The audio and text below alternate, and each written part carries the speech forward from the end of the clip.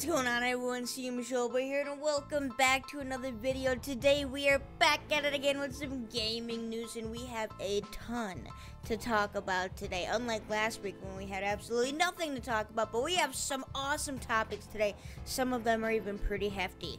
Let's get into it. Our first topic is coming from Valve. They just rolled out some sort of new review system on Steam where you can filter the reviews and stuff like that, and a lot of people hate it. Valve recently posted an update regarding the situation, and they said, and I quote, "One frequent piece of feedback we've heard regarding the recent changes is that it has become more difficult to find and read the helpful, articulate reviews written by customers that obtain the game outside of Steam." In other words, apparently a lot of people got really pissed off that they couldn't get the 100% best reviews from everybody in the community, even if they got the game off of Steam. And by off of Steam, I mean on another website, for example, like G2A. Valve, don't be like Niantic Labs and freaking No Man's Sky. Listen to the community. It seems like you guys have, considering you guys have changed something within like a day after you changed it the original time.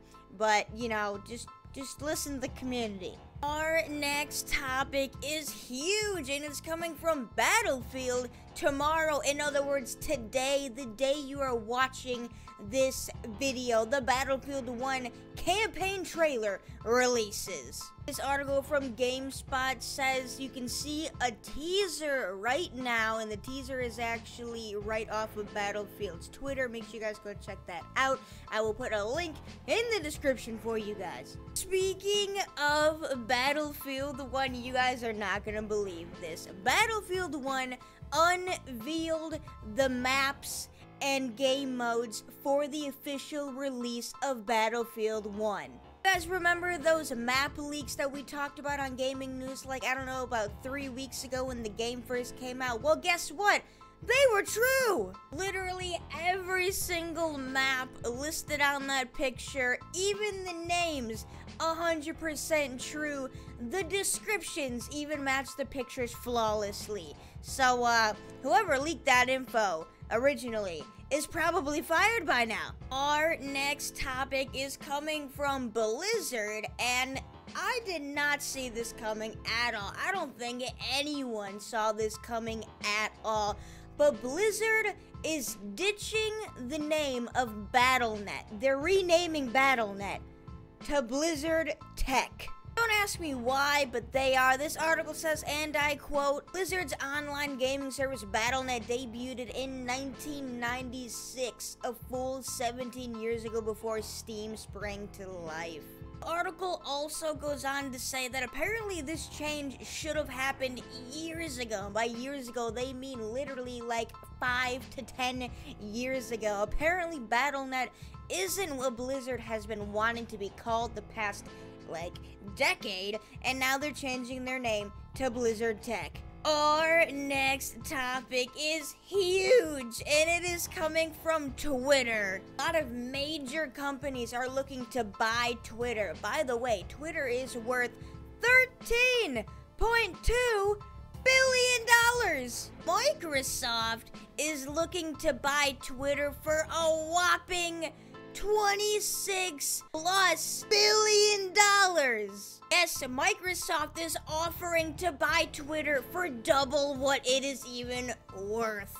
Our next topic is coming from Firewatch. Rather than a game being released, they're making a movie. I don't know if this is a full-fledged movie or not, but the game is supposedly being made into a feature film. Our next topic is coming from Overwatch, and apparently in November, Symmetra is finally getting a buff.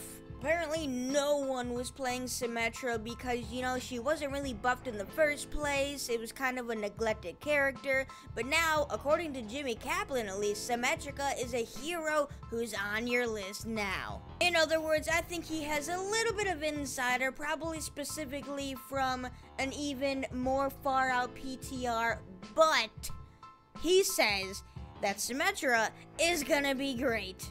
Our next and final topic is coming from Star Wars Battlefront, and this is absolutely hilarious. According to GameSpot, Star Wars Battlefront is being discounted for not even $18. Now you see, the funny part about this is that Star Wars Battlefront is the newest Star Wars franchise game, so it should not be discounted for that reason.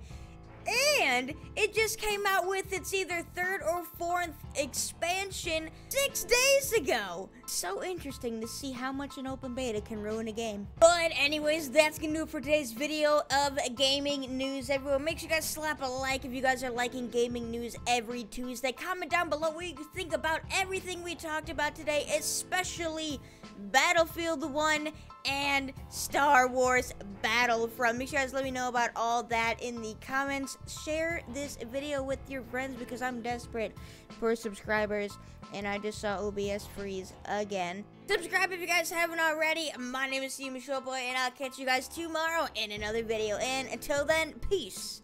Adios. Does anyone have any suggestions for new recording software?